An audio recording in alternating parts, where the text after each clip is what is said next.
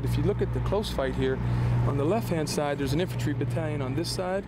Colonel Lou Ziesman says the soldiers of the 2nd Stryker Brigade Combat Team, 2nd Infantry Division, the 2-2, are ready. And if I do my job, the battalions will do the close fight, and we'll use our Apaches to slowly kill the enemy.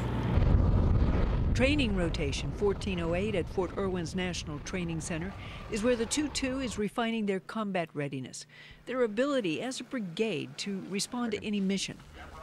Ziesman says for his purposes, the wide-open expanse of NTC is priceless. I'm a Stryker Brigade combat team.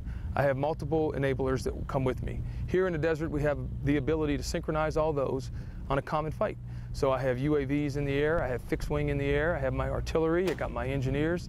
This desert allows us to see ourselves and see what we need to work on.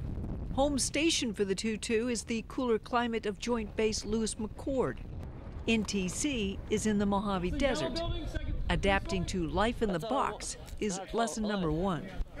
Coming from Joint Base Lewis McChord, where the high temperature was in the 70s, well, we show up here to Fort Irwin and it's 100 degrees. So as you can imagine, just a temperature challenge. Challenges at NTC are developed with the unit in mind. For the 2-2, it's decisive action, honing the basics, sharpening skills across the board.